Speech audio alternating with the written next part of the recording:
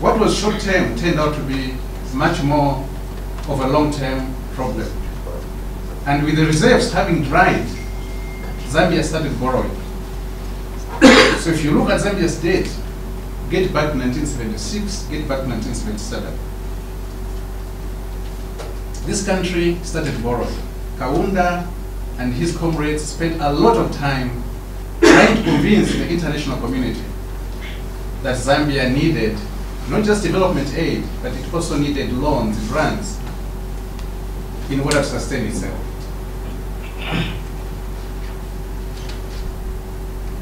10 years later, that's around 1985, the base metal prices had not gone up substantially. The gaps that were being created were still apparent.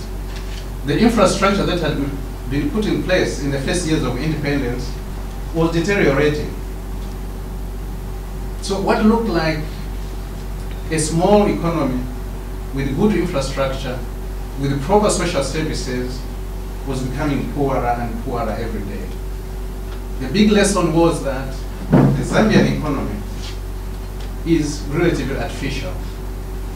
Our dependence on a single commodity is our undoing, and has remained so.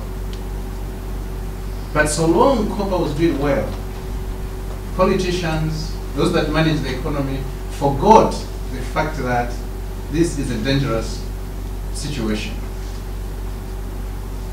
And by the mid-1980s, it was apparent that we had overborrowed. And where we had borrowed from, they were demanding back their money. From positive balances, from a country that hardly had $600 million of external debt, we became a country with external debt of about $7 billion. And with that amount, no one was ready to give us any money. Zambia had fallen into what they call a debt trap. We were now spending more on debt servicing than we were spending on education, on health, and the other social sectors. And people were feeling it. The biggest losers were the working masses. They went in the shops and there were shortages. They went to school, the schools could not afford the textbooks, the exercise books. They went to the hospitals, in the hospitals there were no drugs. We were not even able to pay the health workers decent wages, and they were running away from this country. We lost a lot in terms of brain drain of qualified people because the system was collapsing. And with the collapsing of the economy, the politics of UNIPI, the monolithic structures of UNIPI, were also coming to an end. Yes, there were external factors. The challenges of the Soviet Union and many others brought about the surge for capitalist changes. And we were all looking forward to that. We were all looking forward to a Zambia where we would have several political parties, a Zambia where people could access a little bit of foreign exchange, a Zambia where the schools would look more or less the same like the schools we had in the 60s and 70s. So that was the dream of the Zambians.